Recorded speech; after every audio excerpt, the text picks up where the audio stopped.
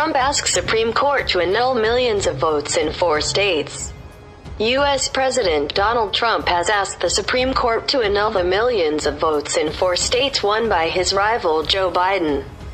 Request came as Trump's latest attempt to thwart the presidential election results that calm Biden. The 4 states are Georgia, Michigan, Pennsylvania, and Wisconsin. Our country is deeply divided in ways not seen since the 1860 elections, the petition of Trump's lawyers team said.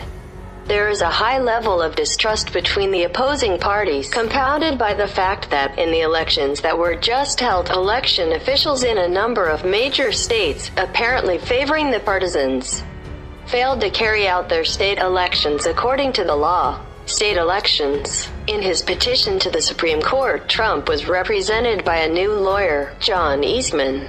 Eastman has recently become known for spreading racial conspiracy theories that question whether the Vice President-elect Kamala Harris qualifies as number 2 in the U.S. simply because his parents are immigrants.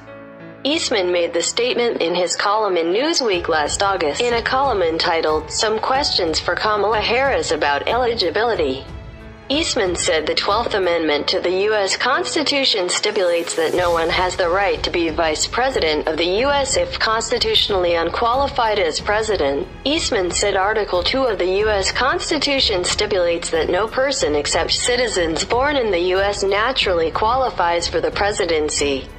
Meanwhile, his father, Harris, isn't a citizen of Jamaica, his mother is from India, and also not a naturalized U.S. citizen at the time of Harris' birth in 1964.